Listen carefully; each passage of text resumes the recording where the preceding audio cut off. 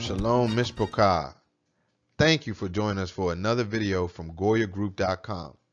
We constantly strive to come to an understanding with everyone who wishes to serve the Most High Yah. Yahweh Elohim is the name of the Creator commanded to keep for all time. If this concept is foreign or strange to you, please review our video, Who is Your Mighty One?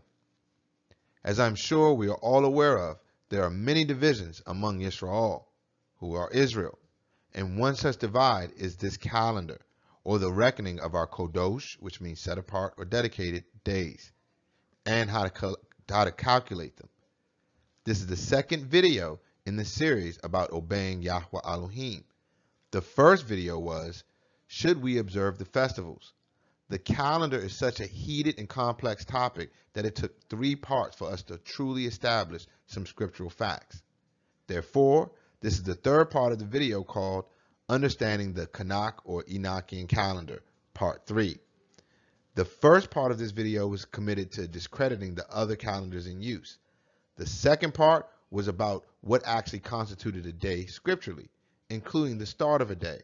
And this third part will be about how to use the calendar of Tanakh in modern times and find your Kodosh days using the parameters given by Yahweh Elohim and plotting it on the Gregorian calendar, or the calendar we currently use, a civil calendar.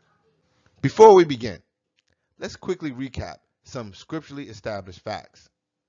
Number 1, the lunar, lunisolar, and Gregorian or Julian calendars have no connection to the land of Yisrael or with the Israelites, who are the Israelites.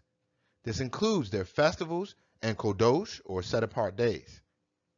Number 2, Sefer Tanakh, or the Book of Enoch, is an accepted writing of the ancient Hebrew, or the ancient Hebrews, that was used up to the 1st century by the Talmudim, or the taught ones, of Yahushua HaMashiach, the Messiah. They quoted it directly, and they taught from it. Number 3, the word day, or yom, means many things in Abrit, or Hebrew, and a singular day starts at sunset and ends at sunset. Number 4, Yahusha was delivered up, killed, and buried on Pesach, and then resurrected 3 days later. He was delivered up at night, and after the rooster crows, he was impaled. They were both sunset.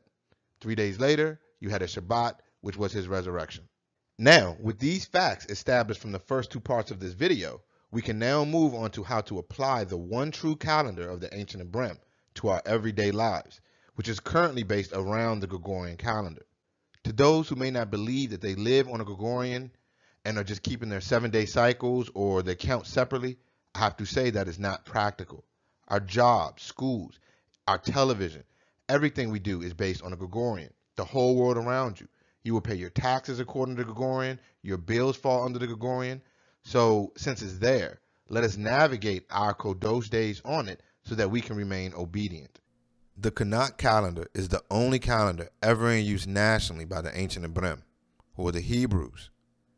It is a 364-day calendar and the only calendar that never moves and has been fixed since the start of time. This is a simple script program. It is a simulator depicting a calendar, and it shows the drift of the Gregorian. This calendar, or this script program, has instituted a 364-day system into its value. As you see over there, the total calendar days, it is 364. 30 years in, the days stay solid. They stay motionless. The black line represents the Shabbat. It is your 7th day. It doesn't move. Stationary all throughout time. All other calendars causes a drift or causes the shift out of alignment. The input of the 365-day Gregorian calendar is not even taking account for the 366 days of the leap year. It is just going to focus on 365 days to show that the calendar will drift and has no choice but to drift using that unit of measure. So remember, the black line is representative, or it is the Shabbat. It is the 7th day. And now using the 365-day calendar, you see every year it moves 1. He's just going to type it out and explain it. But the point is, you can clearly see that this calendar is drifting by 1 each year. And this is not even taking into account, as I said, the 2-year drift and the leap year.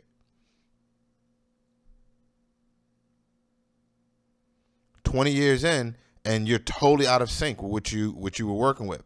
Without the other day to bring it back into intercalation or into alignment, it is going to constantly drift and be totally out of sync. Now he will use a 354-day calendar. This is a lunar or lunisolar calendar. There you have to use a whole month.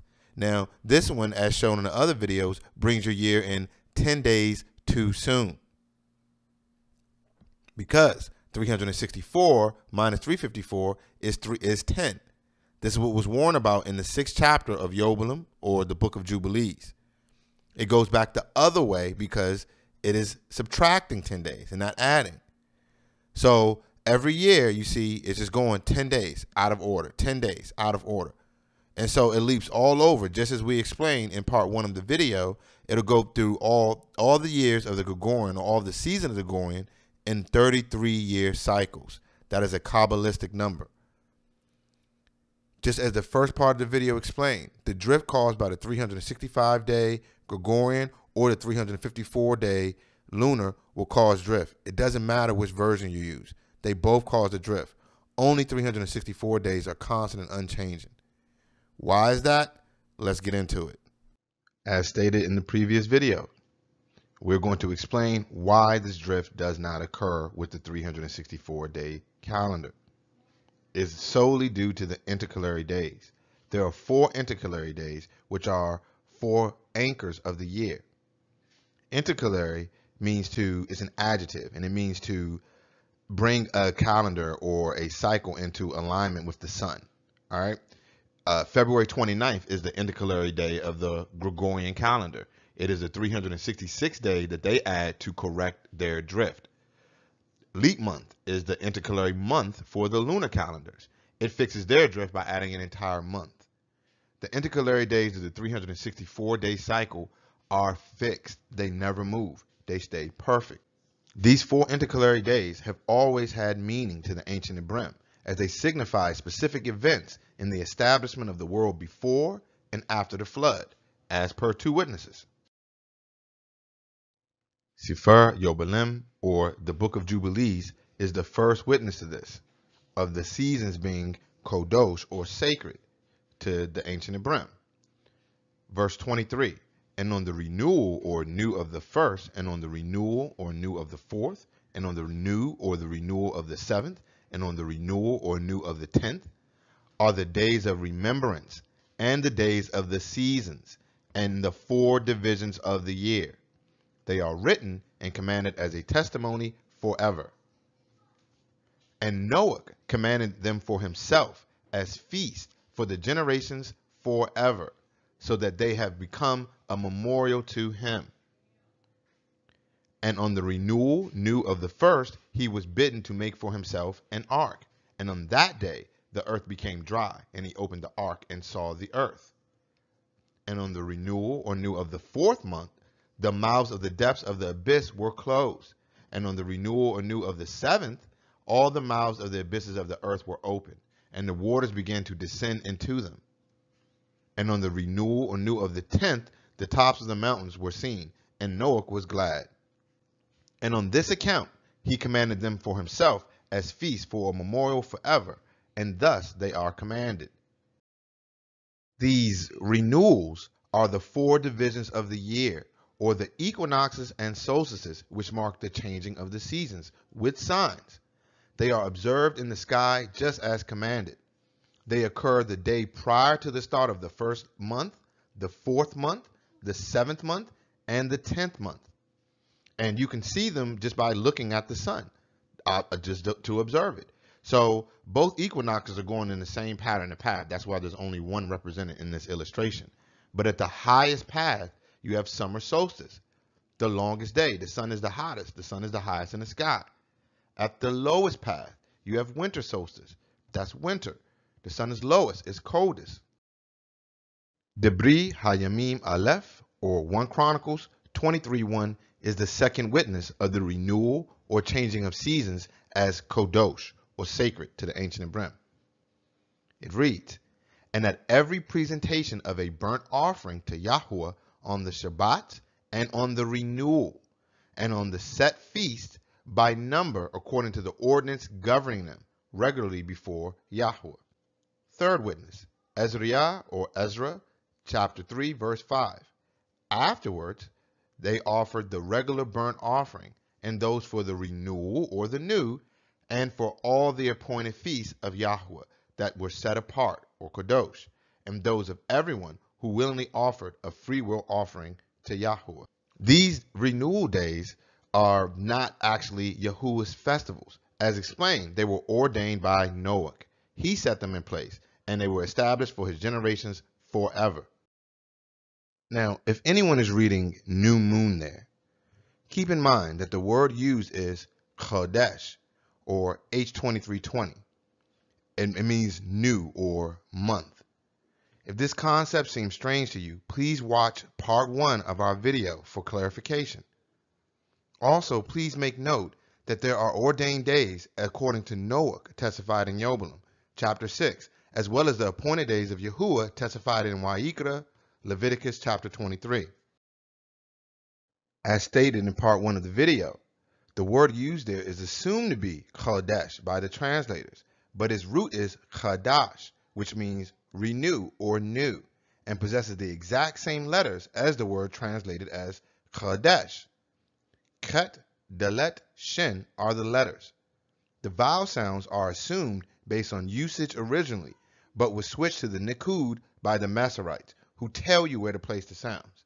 So if you don't know how to read for yourself or understand the language, you're victim or you're held hostage to whatever the translators want you to think. The letters are Ket, which means wall, fence, separate. Dalet, it means door, pathway, entrance. Shin means eat, destroy, or cut. Therefore, the word literally means the wall or separation, that is the door or entrance to the consummation or cutting of the season. These renewals commanded to be kept are the 4 days, which were first ordained by Noah to be kept forever, as stated before. These are the 4 days of remembrance for specific days signaling a wide swath of things that happened specifically to the people before the flood and after the flood. The first day of spring and the doorway to the first month was when Noah was commanded to build the ark, as well as the day the earth became dry, after it all ended. The first day of summer and the doorway to the 4th month was when the openings or caverns of the abyss were closed, so the waters rose on the earth. The first day of fall and the doorway to the 7th month was when the openings of the deeps were opened and the waters drained. The first day of winter and the doorway to the 10th month was when the waters receded to the point where the mountains were visible again. These days each represent an equinox and solstice and are markers for the year. They are anchors that never move and were confirmed by Yahweh Elohim after the deliverance of the 8 people from the deluge or the flood. Bereshith or Genesis 8:22 is just after the flood ends. Noah makes his offering and he's speaking to Yahuwah. While the earth remains, seed time and harvest, cold and heat, winter and summer, and day and night shall not cease. Seed time is autumnal or the autumn equinox. That's when you plant your harvest. Harvest time is the vernal or spring equinox. That's when you reap your harvest. Winter is the winter solstice. Summer is the summer solstice. These are the seasons that will bring in cold and heat and night and day in their proper times until the end of this world. The patterns of the equinoxes is also laid out clearly in Scripture. Tehillim or Psalms 19, chapter 19, verse 1 reads, "The heavens declare the esteem of Elohim, and the firmament shows his handiwork." Day to day utters speech, and night to night reveals knowledge. The sun and moon communicate, each through their respective functions. Verse 3, there is no speech nor language where their voice is not heard. This is because the whole world hears them. There is no culture that does not know of the sun and the moon. Verse 4, their lines have gone out through all the earth, and their words to the end of the world. In them he has set a tabernacle for the sun. Their lines are the patterns, just like the Tet and Ta, going over the earth in their courses. Verse 5, which is like a bridegroom coming out of his chamber, and rejoices like a strong man to run its race. Its rising is from one end of heaven, and its circuit to the other end, and there is nothing hidden from its heat. A circuit is like running around a track. That is a circuit. They run their circuit, and the heat of the sun, nothing is hidden from it. They complete their course after they enter the first gate. The calendar was given to Kanak, or Enoch, by the Malach Uriel, to keep the proper order of the luminaries until the end of this world and the start of the world to come. The calendar given to Kanak is the Book of Luminaries. This can be found in chapter 71 or chapter 72, depending on your version or translation. Ours says 71, so that's what we'll go with. So chapter 71, verse 1, is the first verse of the Book of Luminaries. It reads, the book of the revolutions of the luminaries of heaven, according to their respective classes, their respective powers, their respective periods, their respective names, the places where they commenced their progress, and their respective months, which Uriel, the Kodosh Malach, or set-apart angel, who was with me, explained to me, he who conducts them, the whole account of them, according to every year of the world, forever, until a new work shall be effected, which will be eternal. This account given to Kanak is by the Malach, or the angel, who actually conducts them, so he would know. It is also in a place until a new work will be created, which will be eternal. This new world to come, that is the kingdom, that one we were just speaking about. That is the kingdom of Yahushua HaMashiach, the Messiah. His new world that will be replaced, and this old one that will overwrite this. So as long as this one is in place, this is our system. A study of the language helps greatly in understanding how this calendar functions, so that we can plot it out in a bit. You have to understand the culture of people to understand their thinking, so you get their frame of reference or how they're trying to make inferences. So let's focus on a couple of letters of a breed. The main box is the whole alphabet, or the Aleph Beit of Hebrew, beginning with Aleph as the start, ending with Ta at the end. Hebrew goes from right to left. So we're focusing on Ta and Tet. The letter Ta is the mark or sign, and it is a T and represents the 4 quadrants of the year by spring, summer, and fall, and winter, and each corresponding to a point of the cross. So this is it in modern Hebrew here. That is the Ta. It's not Tav, it's Ta. So this Ta, the 4 points of it, all correspond to each of the intercalary days. This is the origin of the cross, or a T, and people use it for a cross of worship, but it's really a zodiac cross in nature, and has to do with the constellation. It doesn't have anything to do with what people think it does. The other letter is the Tet. That's this one. The Tet is the earth, or surround. It is an X inside of a circle, which is like this little X-Men looking thing right here. That's probably where they got this symbol from. And it represents the earth separated into 4 quadrants in respect to direction of north, south, east, and west.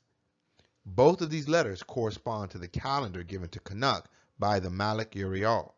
The year is broken up into 4 equal parts, which are seasons. Each season has 3 months of 30 days that end with a renewal day or a changing of season day that are the intercalary days. These 4 days are the anchors of the year that never move. They keep your year locked down perfectly, and they are not reckoned with the count of the year, but are added at the end of the year. Sefer Kanak, or the Book of Enoch, chapter 74, entails these 4 days. Verse 1 reads, these are the leaders of the chiefs of the thousands, those which preside over all creation. and over all the stars, with the 4 days which are added and never separated from the place allotted them, according to the complete computation of the year. These 4 anchor days, they never move, they never slide. They'll always be in the proper place, which is why we use them for intercalation. These are the 4 days added at the end of the calculation of the year and never move. Verse 2, and these serve 4 days which are not computed in the computation of the year. Respecting them, men greatly err, for these luminaries truly serve in the mansion of the world, 1 day in the first gate, 1 day in the third gate, 1 in the fourth, and 1 in the sixth. And the harmony of the world becomes complete every 364th state of it, for the signs, the seasons, the years. So every 364th of the circuit or the revolution, the courses that the sun, he runs his course, and the moon, she follows hers too. Every 364th state of it, as it traverses through these gates, completes the year through the signs and all the seasons. Now, there are 2 very important pieces of information in those verses. The first was in respect to the use of the renewal days for your calculations. Using these 4 days of intercalation in respect to the calculation of the year causes error because of the drift. Let's apply some simple math to explain this and show this drift. If you take 364 days and divide them by the 12 months, it gives you 30.33333333 forever days per month. That is not even, and it will cause a drift, just like you saw on the simulation program used before. It's going to move everything out of alignment. So your festivals and everything, they will not sync up with the intercalary days. But if you do not calculate them in your years, however, and take 360 days divided by the 12 months, it equals a nice clean 30 days per month. Smooth, perfect, even, every year without fail. The 360 days divided by the 12 months, and you add the 4 days at the end, gives you your 364 days per year, complete state of it. The second vital piece of information there is in respects to the gates. There are 6 in total that the sun traverses through. These 6 gates are basically the courses of the sun it makes throughout the year. So we see the first gate here, 1, 2, 3, 4, 5, 6. These 6 gates were created representing each day or yom. Each date was created on a yom of creation. Whether you view that period of time as a literal day or as a period of time, there were 6 of them. And the 7th day, no work was done, which is why they stopped, and you go into the 7th day, which is your Shabbat. These 6 gates represent the courses of the sun and at times the moon, which is a check for the sun. And if we utilize Sefer Tanakh, these things become clear. So the sun basically starts at the first gate at its beginning, and it goes through its course or a cycle, like a strong man running his race. Goes all the way around until it gets to a peak up here, and this is the solstice, going all the way back around till it hits another equinox, finishing off again at the winter solstice. So you have 2 equinoxes and 2 solstices. The first one of the year is the spring or the vernal equinox. The sun goes through each of the gates, which until it hits the summer solstice, which is the highest point of the year, as shown in the other illustration, the longest day. These gates are elevations of the sun. Winter solstice is the lowest elevation at gate 1. Summer solstice is the highest elevation at gate 6. With a little bit of visual information, let's now refer back to Sefer Tanakh, the Book of Luminaries, verse 3. I beheld the gates from where the sun goes forth and the gates where the sun sets. Tanakh is informing us that he sees the gates where the sun comes out to rise and the gates where it goes to set. Verse 4, in which gates also the moon rises and sets. And I beheld the conductors of the stars, among those who precede them. 6 gates were at the rising and 6 gates at the setting of the sun. This is informing us that there are 6 gates for rising and 6 gates for setting. There are multiple windows on each side of them, but there are only 6 gates, elevations, but there are one side to rise and one side to set. Verse 5. All these respectively, one after another, are on a level, and numerous windows are on the right and on the left side of those gates. These gates are all on level with each other, and are surrounded by the windows that represent each month. Let's move down to verse 11, and it reads, "And in the fourth gate, through which the sun with the moon proceeds, in the first part of it there are 12 open windows, from which issues out of flame, when they are open at their proper periods. The sun and the moon will rise from the fourth gate, which is the beginning of the year and called the Great Gate." So they'll rise at the same level in the fourth gate, or the fourth elevation, at the beginning of the year. The Book of Luminaries confirms this great gate. Verse 9, "In the same manner it," meaning the sun, "goes forth in the first month by a great gate." It goes forth through the fourth of those 6 gates which are at the rising of the sun. This is the course that we showed before, the course of the sun, and through the gate that it rises and sets for 30 days at the start of a year, which follows the last day of the year, that is the vernal or spring equinox. The book confirms this in verse 41. "At that period the night is contracted in its length. It becomes 10 parts, and the day 8 parts. Then the sun goes forth from that second gate and sets in the west, but returns to the east and rises in the east in the third gate, 31 days, setting in the west of heaven," or Shamayim. This is the last month of the 3-month cycle that comprised the winter season. The 31st day of the 3rd month of winter, or the day after the last day of winter, the 30th day, is a renewal day, a doorway into the first month. It begins the new season. In this case, spring begins. The sun rises and sets with the moon for 31 days in the third gate. Verse 42, "At that period the night becomes shortened. It is 9 parts, and the night is equal with the day. The year is precisely 364 days.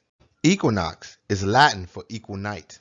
Therefore, this equal day and equal night period is definitely an equinox. The ancient Hebrew, or Hebrews, divided their days into 18 parts, or hours, making 9 parts of day and 9 parts of night a full day. We'll go over this a little bit later in detail, but for right now, we're just trying to get you to understand the concept of how Tanakh reckoned time. We see that both equinoxes occur when the sun and moon rise and set in the 3rd and 4th gates. So we have the 3rd gate here, your 4th gate here. What we just read was the sun going from the 2nd gate into the 3rd gate, and it stayed here for 31 days. That is the 12th month, the last month of the year. That is that elevation. Then it rose up and went to the 4th gate, and now begins the 1st month. This is proven in the following chapters of Tanakh, which detail the regulations of the moon. Chapter 73 of Sefer Tanakh, verse 5 reads, "On stated months, it," being the moon, "changes its settings, and on stated months, it makes its progress through each gate. In 2 gates, the moon sets with the sun. In those 2 gates, which are in the midst, in the 3rd and the 4th gate. From the 3rd gate, it goes forth for 7 days and makes its circuit." The gates that are in the midst, or the middle, are the 3rd and 4th gate. They're between 1 and 6. You have 2 and 5.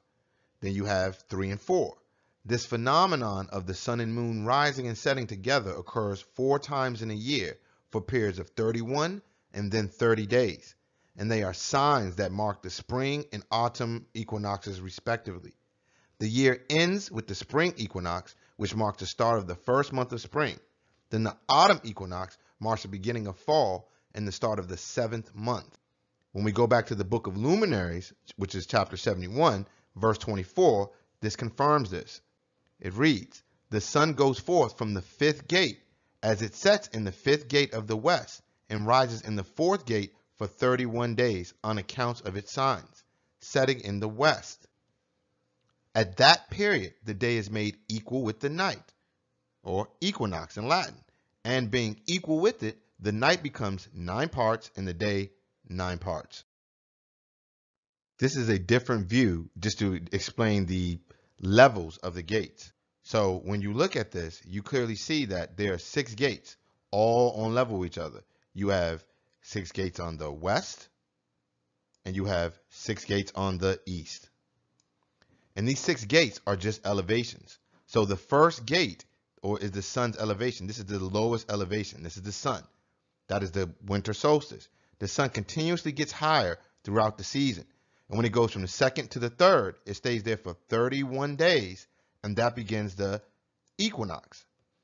That goes into the fourth gate, and it stays there for 30 days. The moon and the sun rise and set together for this period of time as a sign. Then it goes to the highest point, all the way to the fifth gate, to the sixth point at its highest point, and the sixth gate, which is the summer solstice. So the verse we just read was it coming back down after it reaches its peak. Then it goes from the fifth gate into the fourth gate, and it goes there for 31 days. And after that, that 31st day is a equinox, the autumnal or autumn equinox. Then goes into the third gate for 30 days. On account of those signs, this is how you know when you're at the changing of the middle of the year. And these gates are in the midst. They're in the middle of the 6 gates. Jews use the autumnal or autumn equinox as their Rosh Hashanah, or the beginning of the year. That's the third gate going into the fourth gate going into the third gate. That is totally wrong. The third gate going into the fourth gate is the vernal equinox in spring, and it's beginning of the year for you, just as told in Shemot or Exodus chapter 12, verse 2. This month shall be your beginning of months. It shall be the first month of the year to you. This is also further confirmed by Sefer Tanakh in the calendar or the Book of Luminaries. Book of Luminaries, or chapter 71, verse 17. The sun now returns to the east, entering into the 6th gate, and rising and setting in the 6th gate 31 days on account of his signs. The reason the sun sets into the 6th gate is due to its signs or marks. Verse 18. At that period, the day is longer than the night, being twice as long as the night, and becomes 12 parts. The sun traverses through months of 30 days each, that end after the season of 3 months. So you have 30, 30, 30. That gives you 3, 6, 90 days. Then on the 31st day of the 3rd month, we'll use this illustration as an example of late spring, you have an intercalary day, or a renewal day, which is a new season day. The first month of Abib, which is the Pesach month, began, which we just read, after 9 parts day and 9 parts night, or when the day is equal with the night, or an equinox, Latin for equal night. This began the season of spring. This was an intercalary day. At the end of spring, late spring, the 31 days, you have another intercalary day. So 3 months after spring started, you have another season. This is a doorway, or Kadash, renewal into the new season. After your 12 parts day, 6 parts night, you begin summer. That was your summer solstice. And you go for 30, 30, 31, and you reach another intercalary day. Or at that point, it'll be another equal night or equinox. 9 parts day, 9 parts night. And what we see is, this is the pattern of the entire, what we were talking about before, about the Tet and the Taw. So looking at this, this is a Taw. That is your T. Each marks, or each mark of the T equals a intercalary day. Each point signifies your season. And the entire thing, the entire circuit of it, equals your Tet. That is your containment. That is your whole year right there. 4 equal quadrants, 4 intercalary days, broken up equal parts, seasons of months of 30 days each. The sun, moon, and stars were created as a sign or a mark, Taw and Tet, to utilize for the determination of Yahuwah's appointed days as well as other days. This is confirmed in Bereshith, chapter 1, verse 14. Then Elohim said, "Let there be lights in the firmament of heaven to divide the day from the night, and let them be for signs and seasons, and for days and years." Verse 19 reads, "So the evening and the morning were the 4th day." The sun and the moon and the stars not only divide the night from the day, they are for signs and for seasons as well as days into years. This was done on the 4th day. These 6 gates correspond to the paths of the sun and the moon, with the 4th gate being what we call the equator. So you see 4 right here. This is the equator going all the way around the earth. The sun and moon make their circuit all the way around the earth, and they come together when they get to the third, going into the fourth, and when you get into the fourth, going into the third. So on their way in, they meet, and on their way out, they meet. Each of these gates correspond to a day of creation. The first one being the lowest elevation of the sun, because the sun is on its widest circuit away from. So take people who live in North America, for example. This is North America right here. And I, for example, live on the East Coast. When the sun is in its first gate, this is the lowest elevation because it is winter for me. That's winter solstice. The fourth gate is representative of the fourth day. The calendar of Yahuwah is based on the number 7, the number of completion. The entire 364 days of the year divided by 7 days per week equals 52 weeks perfectly. Each gate or intercalary is a season, with each season lasting 91 days. 91 divided by 7 equals 13 weeks perfectly. Now, after all this, we should have the necessary information to plot our calendar as well as the calculation of the 7th-day Shabbat. Since we have now confirmed scripturally that the sun, moon, and stars were created on the 4th day, or the 4th gate of creation, we can easily determine our weekly Shabbat, which is 3 days later after that on the 7th day, or the day of rest after the 6th gate or day of creation. But before we do that, we must first confirm when these intercalary days occur without having to rely on others to tell us or the use of the internet. We understand that the elevation of the sun is key to determining the season, but how are we sure that these are the proper seasons or intercalary days used in ancient times? First, let us look at some ancient civilizations. These are just a few megalithic structures or giant structures that witness the equinoxes, which means they are large structures that we cannot duplicate today and are unsure how they were originally created. The first witness is the Menagerie temples on Malta. There are 3 structures built over long periods of time going back to about 3600 BCE. The buildings are all that remains of a larger compound, and the lowest temple was used as an astronomical and calendrical site, cooperating with the equinoxes and solstices, with the spring equinoxes sunrise being the entrance of the lower temple, shining light through the main passageway and into a small shrine within the complex. The second witness is El Castillo, also known as the Pyramid of Kukulkan. Is a 79-foot steep pyramid at the center of ancient Mayan site of Chichen Itza. It was constructed around 1000 CE, and the structure creates a visual effect during the spring and autumn equinoxes. During the equinox at sunrise, light hits the pyramid at an angle, creating the appearance of a shadow that resembles a gigantic snake that slithered down the pyramid steps. Third witness is Stonehenge. This is one of the more famous of the Gentile megalithic structures, and I don't believe the Anglos built it, but I digress. The point is that it displays an effect during the equinoxes that shows the sun setting between specific pillars. Last year, there were thousands who visited the site for the spring equinox. They all mark the vernal or spring equinox on March 20th each year. Next, let's calculate the intercalary days for ourselves using observations of the sun's patterns and time to determine its various elevations, just as our ancestors would have. The sun traverses through the year in somewhat of a roller coaster pattern. As you can see, this is the line of the sun. It starts at winter and rises and increases elevation throughout the year, and it hits an equinox, then goes all the way to its peak until it hits a solstice. Then it declines again until it hits another equinox, which is the autumn equinox, and goes all the way out until it hits winter again. This is your patterns of the sun. Anyone can observe it. It's right there. No one can hide that. This is using an image to give you a visual representation of how the sun should look to you. So that roller coaster pattern you saw in the sky, that's it right there, arching over you. Its highest point is when it's the longest day, when the sun is in its 6th gate or the summer solstice, where the daytime is to be twice as long as the night, and it's at its lowest during the longest night, which is the 1st gate.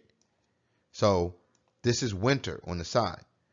Coming here, you have your vernal equinox or your spring equinox, getting higher and higher and higher till you get to your peak. Then it starts going down, and you have your autumnal or fall equinox, getting lower and lower and lower till you get to winter.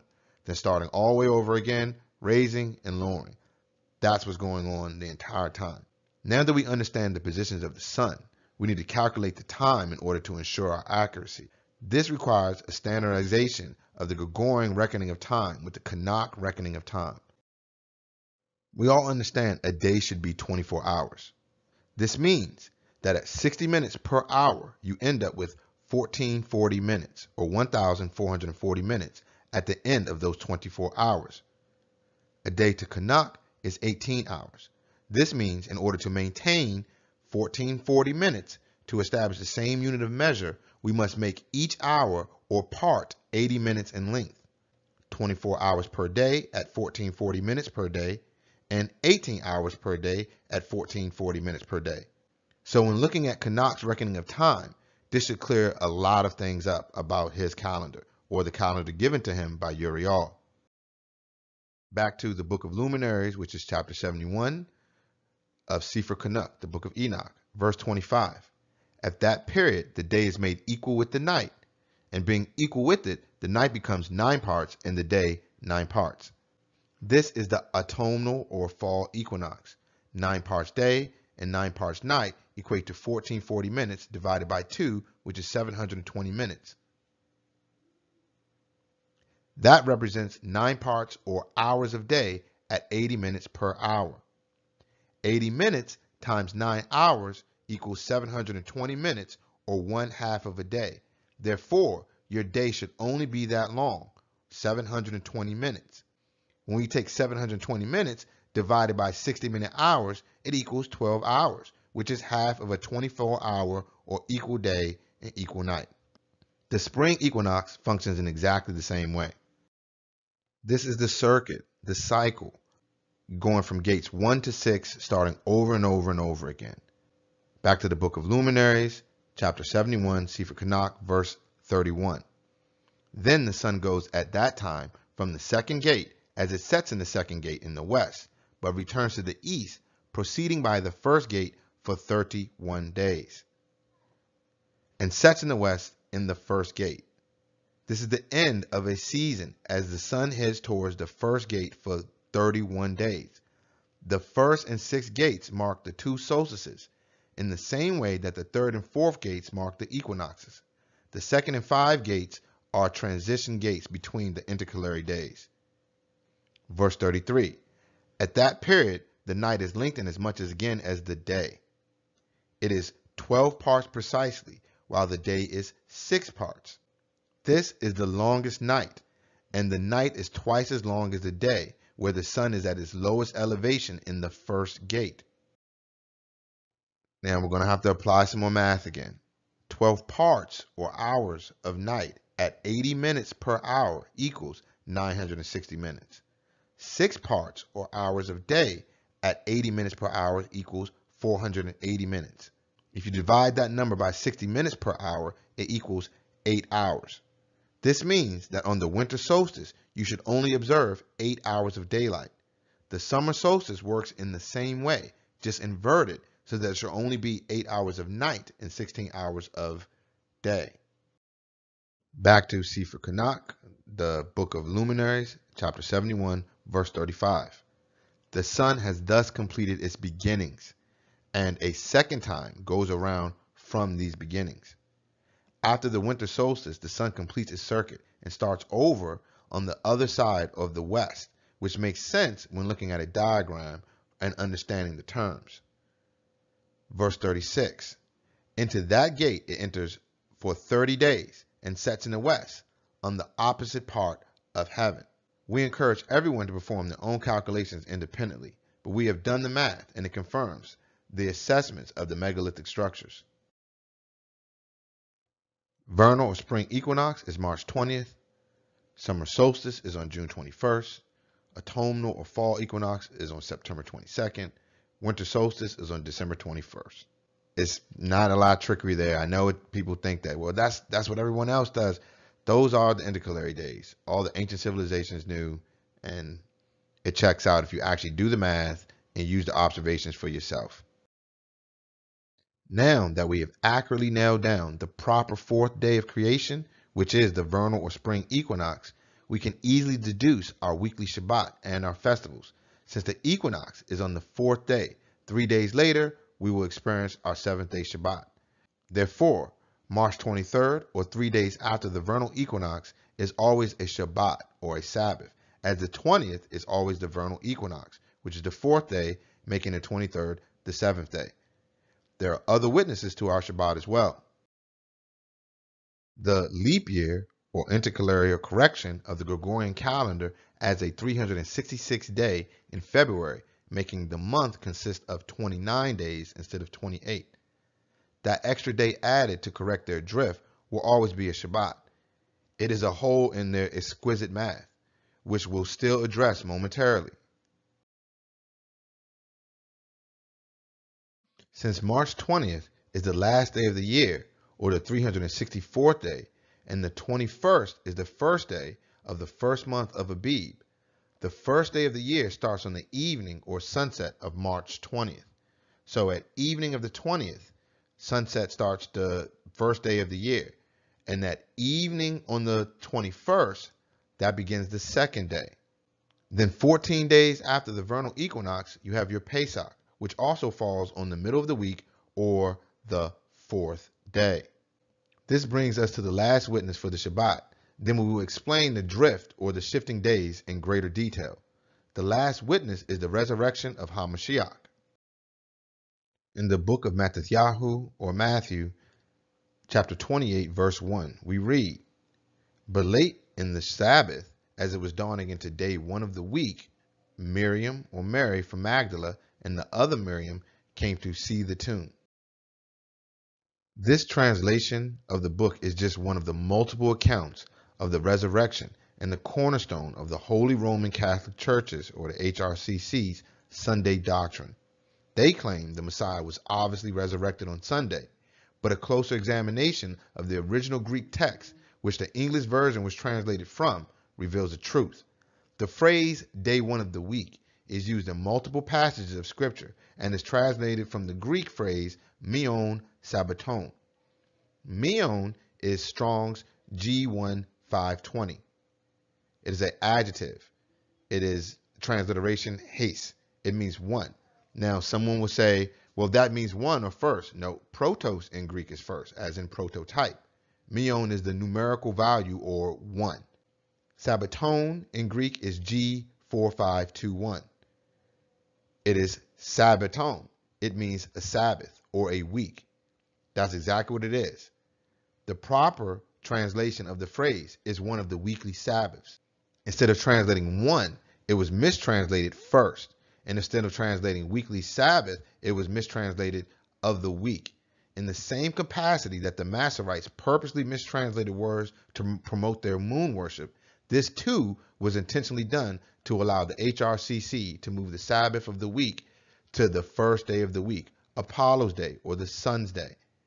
This is why Constantine came in there with Sol Invictus, the unconquerable sun. This is easily verified through textual analysis. When we examine Ma'asim, or Acts, chapter 18, verse 4, it reads, "And he reasoned in the synagogue every Sabbath," that's G4521, "and persuaded both Yehudim and Greeks." In Lucas, or the book of Luke, chapter 13, verse 10, we read, "Now he," being Yahusha, "was teaching in one of the synagogues on the Sabbath," that is G4521. Greek's 4521 is the word used in these verses and the one before, and the word means Sabbath or Shabbat. It is the same word used for the day Yahusha's resurrection in Matthew, or Matthew. Since we know that Yahusha was resurrected 3 days after Pesach, which is the 14th day of the first month, this means he resurrected on the third day of unleavened bread, or on the 17th day of the first month, which was a Shabbat. Just as the original language of the text suggests, before men in religion got a hold of it and twisted it to form their doctrines. Now that we have the validity of the 4 renewal days, the weekly Shabbat, and all subsequent festivals which fall in their proper order without fail, we can clear up why the days seem to be moving when they should be fixed. First and foremost, before we go anywhere, please understand, our 364-day calendar does not move. their days move around ours, as witnessed in part 1 of this video when displaying the drifting dates. The reason for this drift is that the 365-day a year consists of sidereal days, which are about 23 hours and 56 minutes and 4 seconds. The days are not 24 hours of 1440 minutes, but rather they are 1436-minute days. This is a crafty deception, and one that I don't honestly believe was constructed by the enemies of Yisrael without help of supernatural forces. But I'm going to refocus. The way that the world has kept Yisrael from observing their festivals and Shabbats, as well as renewal days, is directly through this deception. They remove 4 minutes from every day to create a 365th day. 4 minutes isn't a lot of time, but if you add it up over the course of a month, you get 120 minutes every month. Then take that 120 minutes and extrapolate that over the course of a year, 1440 minutes.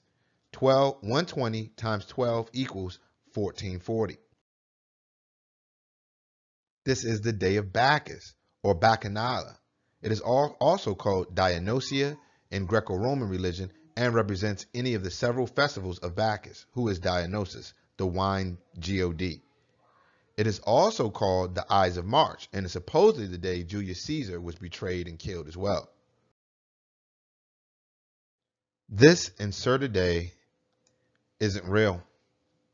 The Gentiles have taken 4 minutes from every day to create a made-up day. This is like taking 1 inch off the bottom of a blanket to sew it on top of another one for the creation of a longer blanket. That's like a Native American proverb, I think. It cannot ever work, as they are attempting to stuff a 365-day year into a 364-day cycle, and thus that calendar has to be corrected with leap year every 4 years for intercalation. This extra day of March 15th moves their whole calendar over by 1 day each year, as 365 minus 364 equals 1, and by 2 days in leap year, because 366 minus 364 equals 2. This is why the day after March 15th is always a Shabbat as well.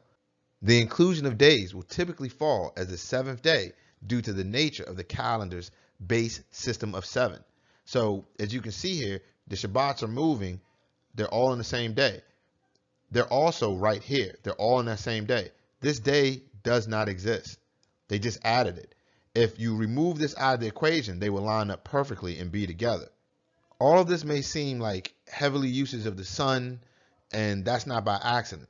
This is how we were supposed to calculate the years, Sabbaths, and the festivals.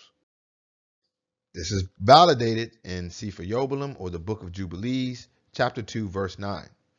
And Elohim appointed the sun to be a great sign on the earth for days, and for Sabbaths, and for months, and for feasts, and for years, and for Sabbaths of years, and for Yobelim, and for all the seasons of years.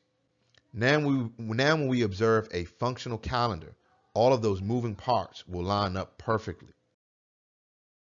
Let's plot it all out. After you observe the season of winter, or 91 days after the winter solstice, you experience the vernal equinox. That checks off. The extra day added of February 29th is a Shabbat. That checks off. The day after the Ides of March, or March 15th, is a Shabbat. The vernal equinox is the final day of the year and has 720 minutes of light and dark, and the next day is the first day of the first month. Check. 3 days after the vernal equinox, or March 23rd, is a Shabbat. Fits perfectly. The Pesach, or Passover, falls 14 days after the last day of the year and falls during the middle of the week. Check. 3 days after Pesach, or the 17th day of the first month, is a Shabbat. Check. The 9th day of the 7th month will be a Shabbat, followed by the 10th day, which is Yom HaKippur, or the Day of Atonement. All of it fits perfectly without fail. There's a calendar attached to the website, GoyaGroup.com, with a link in the description of this video that we have put together with all the dates corresponding to the Gregorian calendar in order to align the festivals. We hope this information was useful and that we were able to clear up some things. Also, please do not take our words for this. We are just men like anyone else. Please independently verify all the information presented in this video, and please leave any comments below. Thank you for your time, and shalom.